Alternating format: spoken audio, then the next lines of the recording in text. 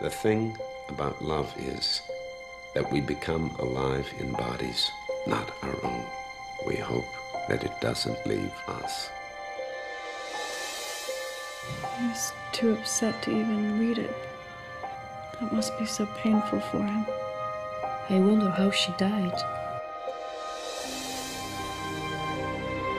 I saw your wife, her video, and I read your book. Well, thanks. But that's not me. It's just a book. Would you come with me? In Italy? You don't even know him. You've only spent a day together? I know what you're thinking. He can't be in love with me because he's still in love with his wife. Don't stop! But I think he needs me.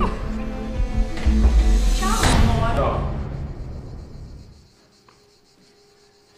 Just not here. Some things, when they happen, just change your perspective. It's clear he loved her a lot. She belongs to the past. Are you happy? Just tell me, are you? I don't ask myself that.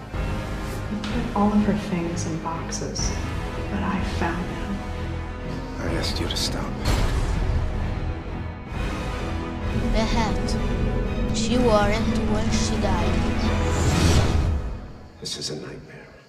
I was selfish to bring you here. I want to be with you. He's with you now. He chose you.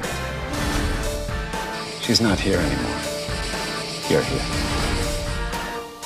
You read it. It's a novel. I'm sorry. You have to put this away. I should have known better. It's not your failure, it's mine. I love you, Max. You do, don't you?